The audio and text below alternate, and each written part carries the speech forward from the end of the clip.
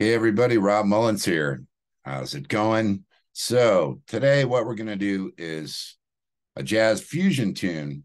And this is a Herbie Hancock tune called Cantaloupe Island. If you're playing any jazz at all on the keyboards, you probably know about this tune.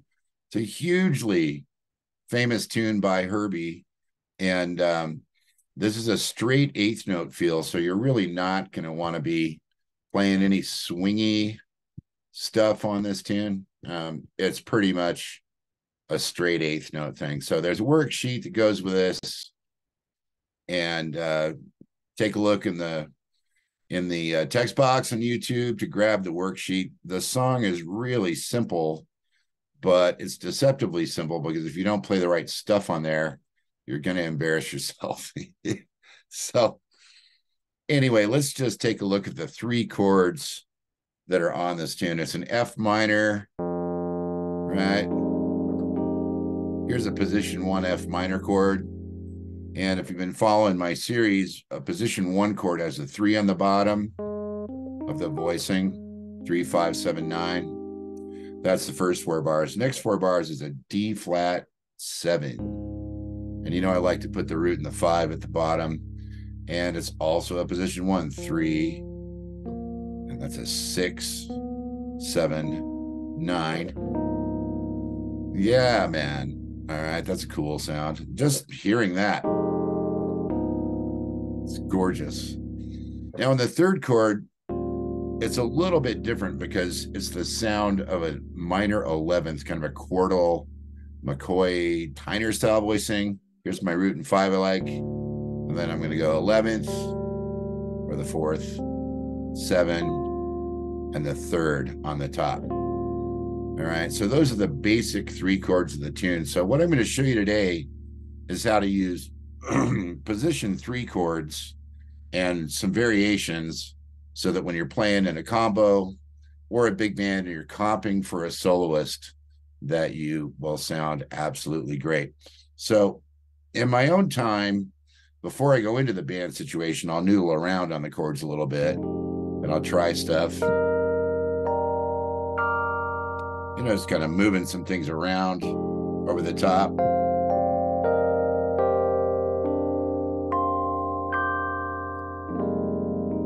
And I like pitch bend on a road sound like this too. I think pitch bend is cool. Yeah, that sounds great. And you can see I'm just kind of randomly stacking stuff out of that F scale on top of the chord. Here's the D flat chord. I like adding a plus 9, a plus 11 in this.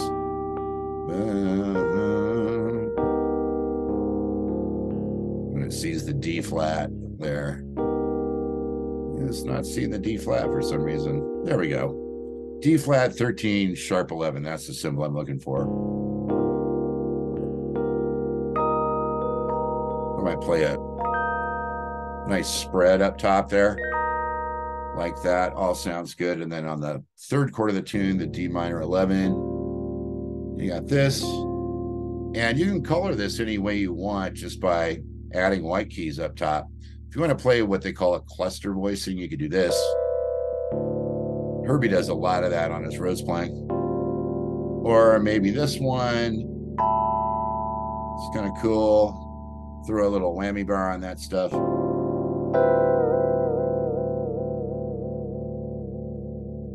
Right? Sounds cool. So what we're going to do now is we're going to comp for a flute solo.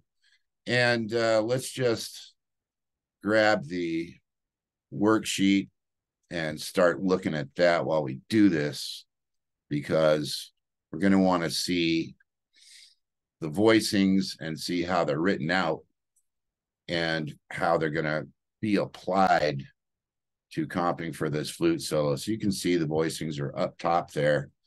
Position three chords, remember, it's this position one thing with your left hand, and the left hand is indicated the bass clef here.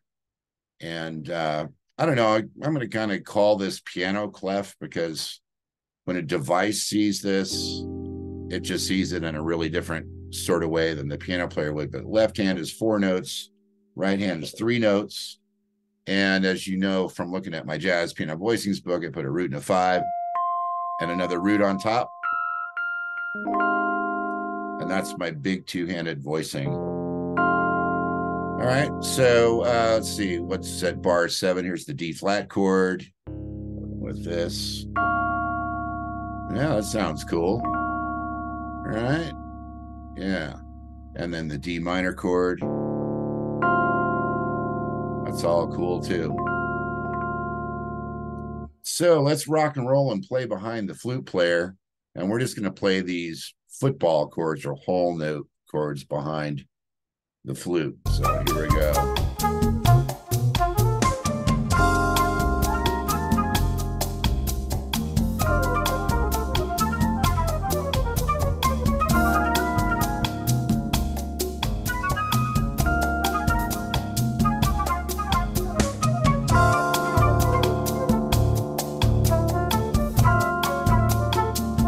Back to the F minor.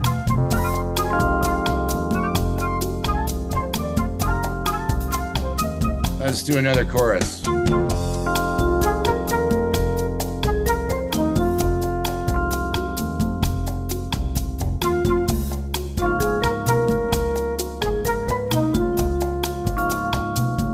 D minor.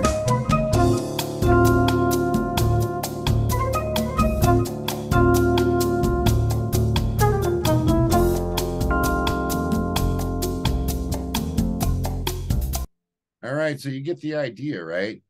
That's the idea of that basic, just kind of that whole note football thing in there. And what you really want to have happening is just that as a simple starting point. Now, you can even do depending on your soloist, you can even do a simpler kind of starting point, which is just going to be the left hand in the worksheet. And that would be all you would be doing is just one hand of it, this part right here.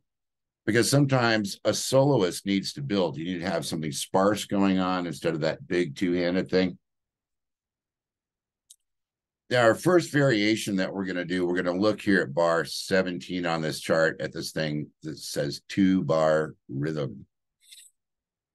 Now, if you're in a smaller group, particularly like a quartet, quintet, something like that, you'll add in some rhythms. And a lot of times people ask me, well, what the heck do I do rhythmically with comping? Because I just don't want to play whole notes or footballs all the time. So what I did here is I wrote out for you a 2-bar rhythmic phrase. And that is going to be, you see the repeats there, but that's just going to be the rhythm that we play over all of the chord changes of the tune. So we're going to do the whole form of the tune with the rhythm that's at bar 17 and 18. So here we go.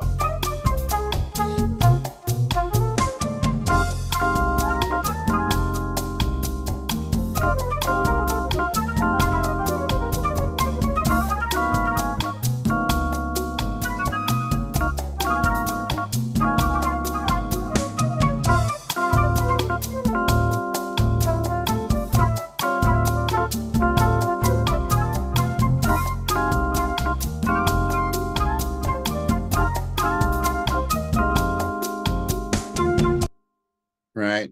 And that makes a lot of sense.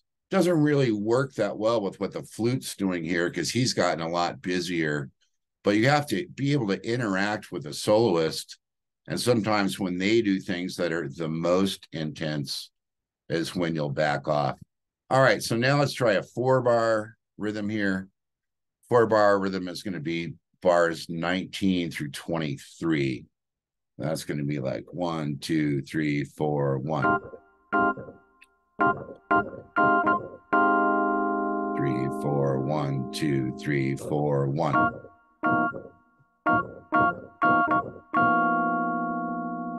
right. And same thing on the D minor chord.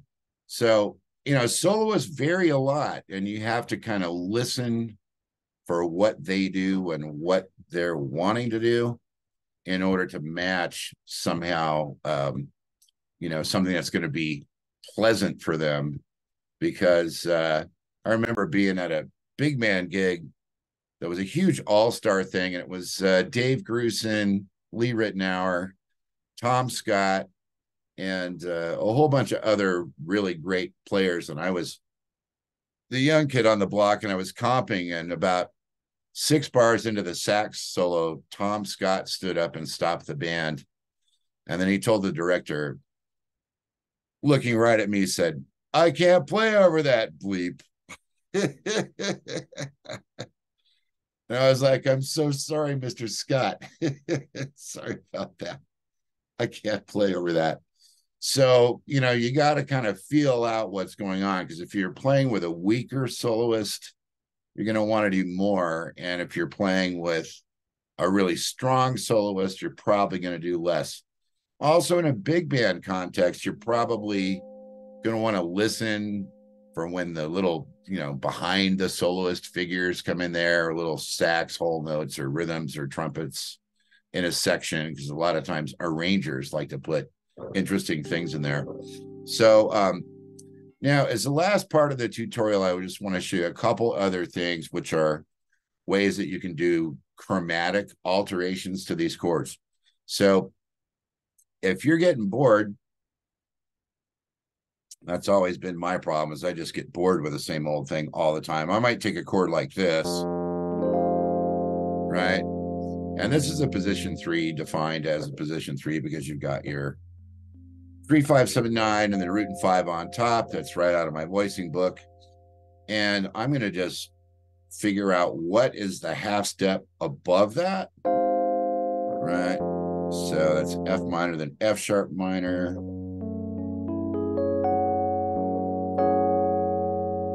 Right, or G flat minor, and then back down. Now the half step below is E. Right, and then back to the F. So now for the D flat 7, to the D, half step up, back to the home bass, and then C is a half step low, right? So you can see all I'm doing is just half step stuff. Here's the D minor, E flat, all right, D flat. So I'm just learning what's a half step above and below the chord on the chart, or the target chord, right? And that'll give you a lot of variety in there when you're thinking about, okay, well, maybe I want to add in some other kind of chordal information, or inspire the soloist with a chromatic idea. And so I'm going to do that right now. And we're going to go back to the top of this tune. By the way, if you're new to my channel, welcome. Thanks for being part of it. And I'm having a lot of fun doing these. Don't forget to like the video, subscribe to the channel. If you want a specific topic covered, you can email me at info@planetmullins.com. And also my books and my music lessons page are listed in the description box. So feel free to hit me up that way as well. Okay, so this is going to be using those little chromatic variations this time to just add a little life to it.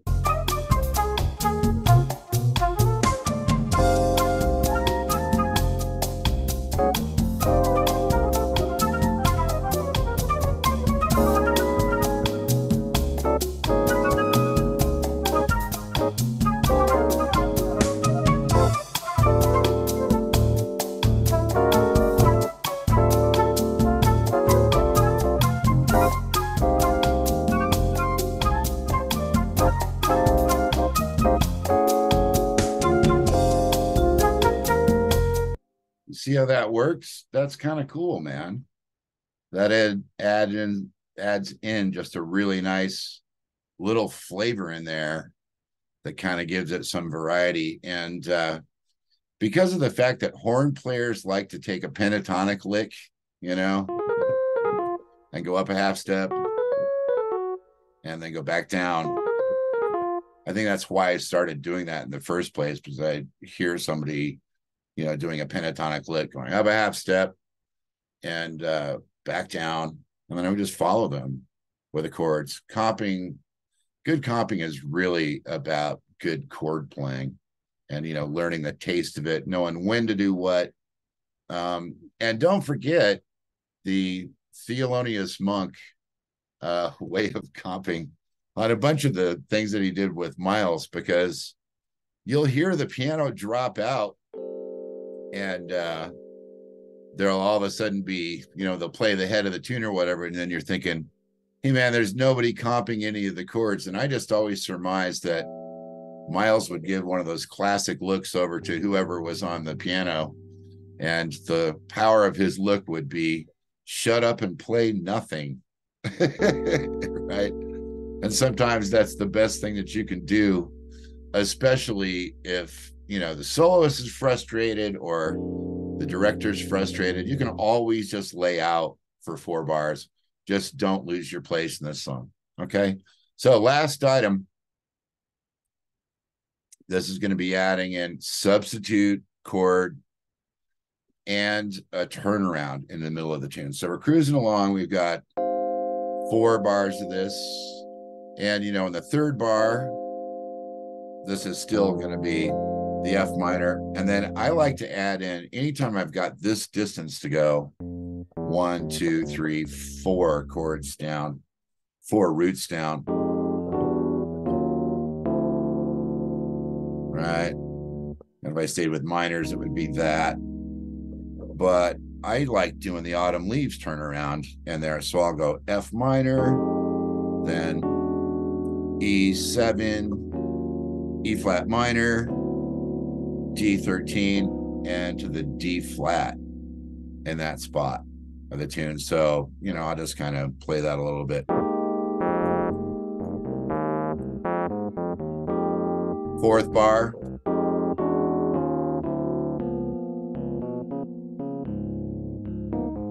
Chromatic, right? So slow, it's like this. Right. And that's in the 4th bar of Cantaloupe Island. All right, last item, substitute chords. Now, as you guys know, I can get pretty bored playing the same thing all the time. If you've ever been to one of my gigs and you hear me playing this tune, one of the things I like at the end of the tune on the D minor part, because we've already done, everything up to the D minor, and it's going to go. Right. Now, there's a lot of variants that you can put in here to kind of spice it up. So I'll play this. And on the back half of that, I'll go up a half step.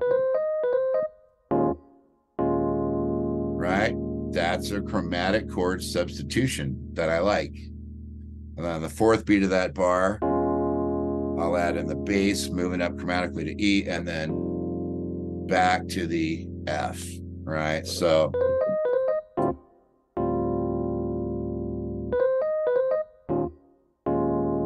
and there's a million places you can go with that 2nd chord. How about a G flat?